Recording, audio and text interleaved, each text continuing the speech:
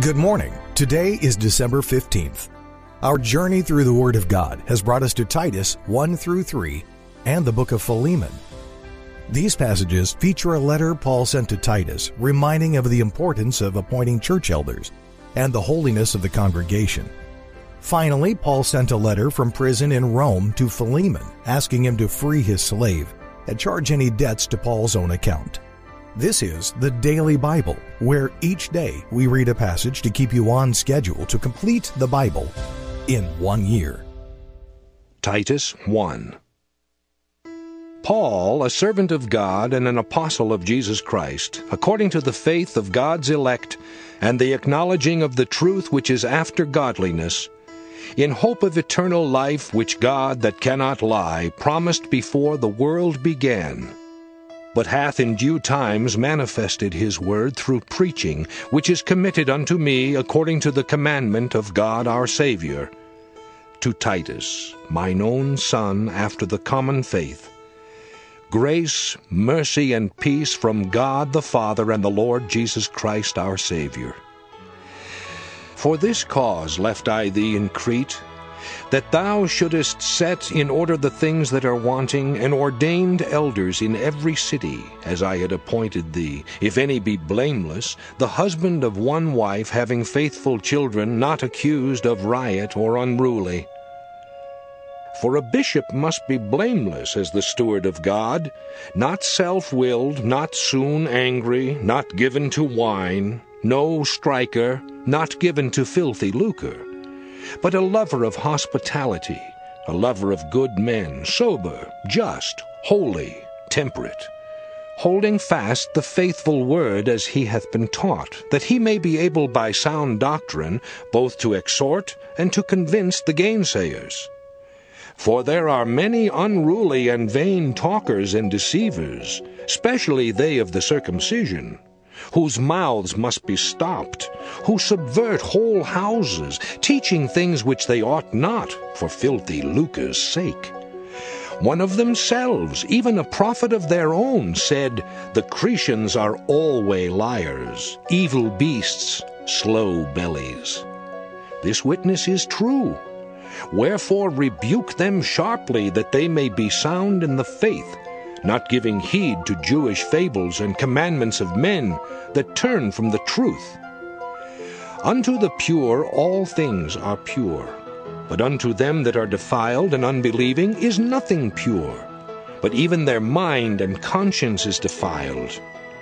They profess that they know God, but in works they deny him, being abominable and disobedient, and unto every good work reprobate. Titus 2. But speak thou the things which become sound doctrine, that the aged men be sober, grave, temperate, sound in faith, in charity, in patience.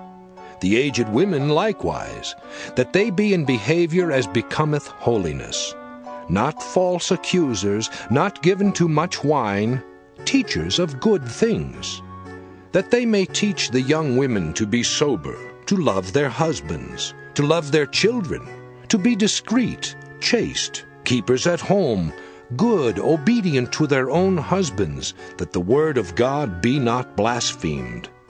Young men likewise exhort to be sober-minded, in all things showing thyself a pattern of good works, in doctrine showing uncorruptness, gravity, sincerity, sound speech that cannot be condemned, that he that is of the contrary part may be ashamed, having no evil thing to say of you. Exhort servants to be obedient unto their own masters, and to please them well in all things, not answering again, not purloining, but showing all good fidelity, that they may adorn the doctrine of God our Saviour in all things. For the grace of God that bringeth salvation hath appeared to all men, teaching us that denying ungodliness and worldly lusts, we should live soberly, righteously, and godly in this present world, looking for that blessed hope and the glorious appearing of the great God and our Saviour Jesus Christ, who gave himself for us, that he might redeem us from all iniquity, and purify unto himself a peculiar people, zealous of good works. These things speak, and exhort, and rebuke with all authority. Let no man despise thee. Titus 3. Put them in mind to be subject to principalities and powers, to obey magistrates, to be ready to every good work, to speak evil of no man, to be no brawlers, but gentle, showing all meekness unto all men. For we ourselves also were sometimes foolish, disobedient, deceived, serving divers lusts and pleasures, living in malice and envy, hateful, and hating one another. But after that the kindness and love of God our Saviour toward man appeared, not by works of righteousness which we have done, but according to his mercy he saved us, by the washing of regeneration and renewing of the Holy Ghost, which he shed on us abundantly through Jesus Christ our Saviour, that being justified by his grace, we should be made heirs according to the hope of eternal life. This is a faithful saying, and these things I will that thou affirm constantly, that they which have believed in God might be careful to maintain good works. These things are good and profitable unto men. But avoid foolish questions, and genealogies, and contentions, and strivings about the law, for they are unprofitable and vain. A man that is an heretic after the first and second admonition reject, knowing that he that is such is subverted, and sinneth, being condemned of himself. When I shall send Artemis unto thee, or Tychicus, be diligent to come unto me to Nicopolis, for I have determined there to winter. Bring Zenas the lawyer and Apollos on their journey diligently, that nothing be wanting unto them. And let ours also learn to maintain good works for necessary uses, that they be not unfruitful. All that are with me salute thee. Greet them that love us in the faith. Grace be with you all. Amen.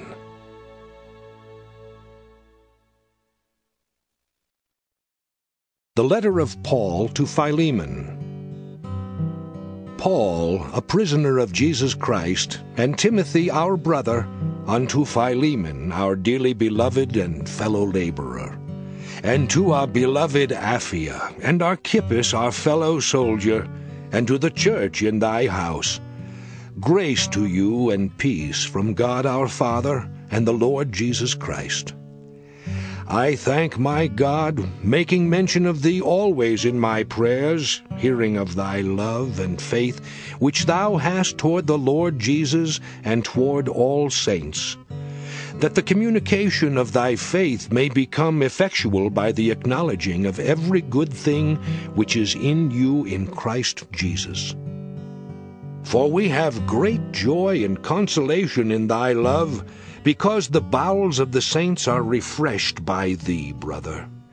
Wherefore, though I might be much bold in Christ to enjoin thee that which is convenient, yet for love's sake I rather beseech thee, being such an one as Paul the aged, and now also a prisoner of Jesus Christ. I beseech thee for my son Onesimus, whom I have begotten in my bonds, which in time past was to thee unprofitable, but now profitable to thee and to me, whom I have sent again. Thou therefore receive him, that is, mine own bowels, whom I would have retained with me, that in thy stead he might have ministered unto me in the bonds of the gospel. But without thy mind would I do nothing, that thy benefit should not be as it were of necessity, but willingly. For perhaps he therefore departed for a season, that thou shouldst receive him forever, not now as a servant, but above a servant, a brother beloved, specially to me, but how much more unto thee, both in the flesh and in the Lord. If thou count me therefore a partner, receive him as myself. If he hath wronged thee, or oweth thee aught, put that on mine account. I, Paul, have written it with mine own hand, I will repay it. Albeit I do not say to thee how thou owest unto me even thine own self besides. Yea, brother, let me have joy of thee in the Lord. Refresh my bowels in the Lord. Having confidence in thy obedience, I wrote unto thee, knowing that thou wilt also do more than I say. But withal prepare me also a lodging, for I trust that through your prayers I shall be given unto you. There salute thee Epaphras, my fellow prisoner in Christ Jesus, Marcus, Aristarchus, Demas, Lucas, my fellow laborers. The grace of our Lord Jesus Christ be with your spirit. Amen.